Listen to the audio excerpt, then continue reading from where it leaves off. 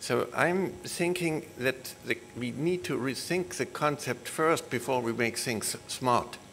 Because if we make the wrong things smart, we make them perfectly wrong. Yeah. So that's why I'm not into this, what we heard yesterday, about doing more for less.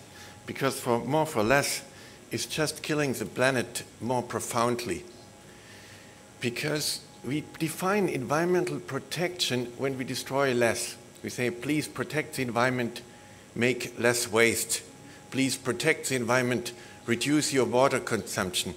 But you're not protecting, you're only destroying less. It's like same as I would say, please protect your child or your wife, yeah? Beat your child only 3 times instead of 5 times. Yeah? That's not protecting, it's only minimizing destruction. In the logic of a smart city, you would always need to take the elevator in a building instead of taking the stairs. Because people talk about carbon footprint, and you can minimize your carbon footprint 5 times if you take the elevator. Because it takes 5 times less energy to lift a person in an elevator than feeding the person with the calories. The calories are at least 5 times more energy intensive. So if you want to protect the environment in the logic, take the elevator. Yeah. And then you die a little earlier, you can minimize your carbon footprint even more. Yeah. So look at Barcelona. Yeah. You see people talk about eco-efficiency everywhere here.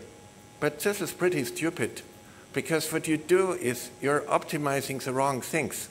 Yeah. Think about Gaudi being efficient. Think about falling in love with somebody efficiently. Yeah. Think about everything in life which matters is not efficient. Why do we want to be eco-efficient? Getting more out of the same resource, more for less. How stupid. We traditionally think from cradle to grave. We take things, we make things, and we put things into landfills or in incinerators. But we don't protect the environment. We only destroy the planet a little slower if we do this. And people talk about the energy problem, but we don't have an energy problem. We have a carbon mismanagement problem. So carbon dioxide is a material, not the energy per se. But this is how our planet looks like. Yeah. We have plastic in the oceans, and there are more whales and seals and turtles being killed by plastic than by anything else. The areas which you see here, the plastic concentration is 40 times higher than the plankton concentration, and all these animals eat the plastic. Now we can say this is unethical, but we always forget ethics, not only the Germans, when we are under stress. Yeah. So when you make it a moral issue, like Al Gore says the greenhouse effect is a moral issue, yeah, you will not solve it, because whenever you need moral issues, yeah, and moral thinking, it's never there. This is why Al Gore didn't do anything when he was in power. Yeah. So we want to be carbon neutral. You could hear it before as well in that speech. And we talk about sustainability. How stupid. Yeah.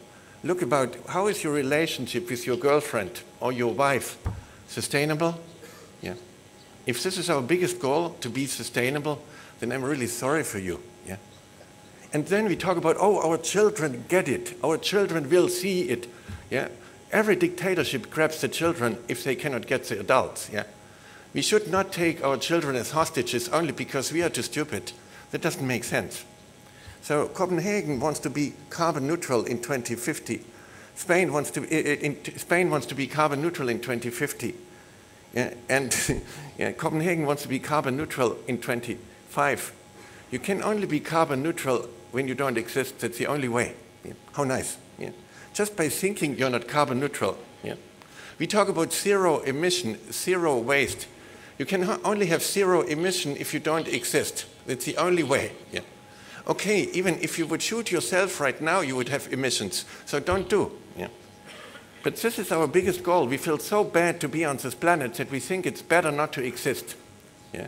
So this is why people do passive houses in smart cities.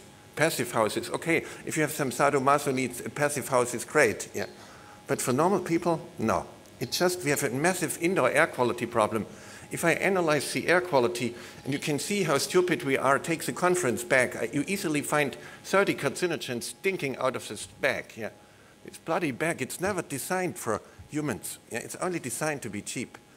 What we do is now, we make things perfect which are wrong, and we make them perfectly wrong.